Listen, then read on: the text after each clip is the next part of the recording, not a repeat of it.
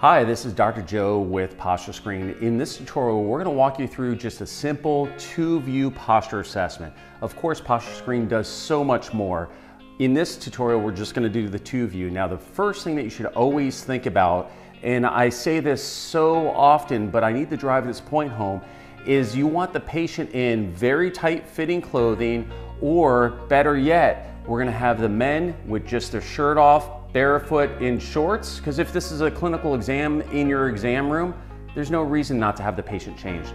Women, sports top and shorts is ideal, okay? I have a whole tutorial on proper clothing. If not, you want the clothing to be snug. If it's baggy, like me in the jacket, you can't see what you need to see, and the artificial intelligence is fantastic, but it doesn't have X-ray vision either. So with that being said, take heed and try to do this so that way you can offer your patient or client the best, most accurate assessments possible, okay? So let's go ahead and get started. I've already put in the patient's information up here. So you're gonna need to have, obviously, are they male or female? You're gonna have to have their first name, last name, their height, and just know that you have these arrows here too. So like if I need to change the height, I can go ahead and come in. If I need to change their body weight, I can go ahead and scroll through what their body weight is. And many people ask, well, why do I need to put the body weight in? It's because we use that as a prediction of what their head would weigh, okay?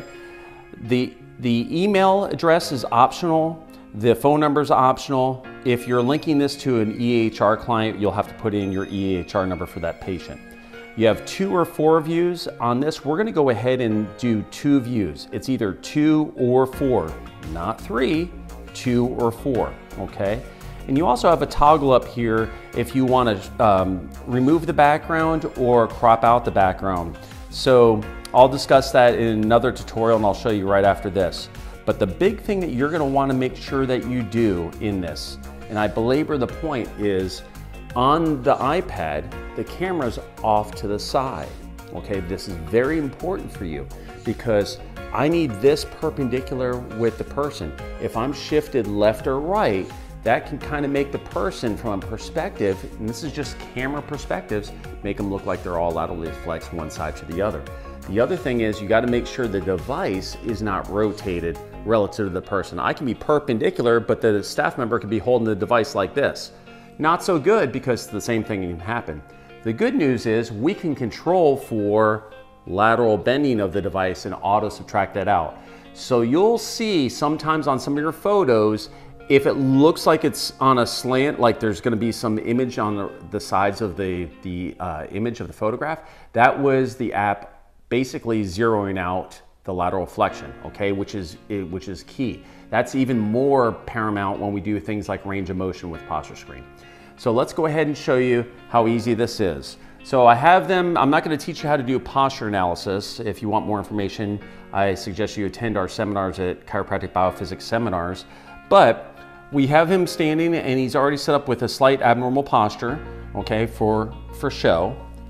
And what we're going to do is we're going to go ahead and make sure that the camera is in line with him, the device is in line with him. Kind of look at the floorboard. How does the floorboard look? Now this being green up here versus red, that's just for tip. That's just a suggestion. It doesn't mean you can't snap the picture. So I'm going to come down here and I'm going to go ahead and just make sure I could even zoom in here if I wanted to. And then we're just going to go ahead and snap the picture. And then I'm going to ask him to turn to the side and snap the picture.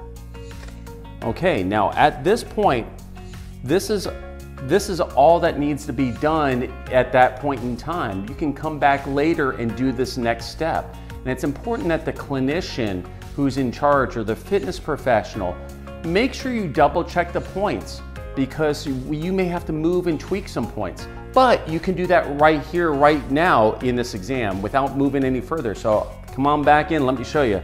So at this point in time, you could hit save and finish later or start digitization. So if I click start digitization, it will approximate the points that you want. Now, do I need to change anything there? No, that looks pretty good. So if I go ahead and next, what do I need to change here? So I can pan and zoom and say, you know what, I'm gonna need to move this down and more to the greater trochanter.